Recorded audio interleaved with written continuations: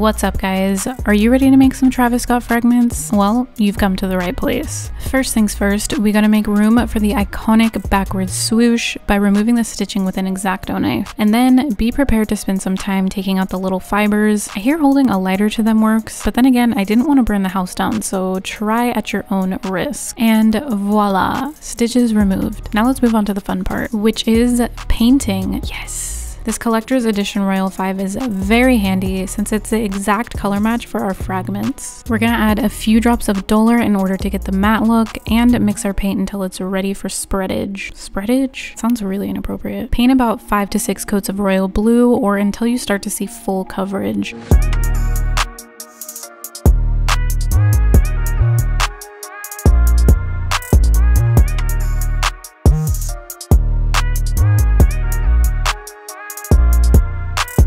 For the wings logo, I switched to a small detail brush for extra precision. I'll link that in the description below. And now that we're done with the blue, it's time to start painting all areas that need to be black.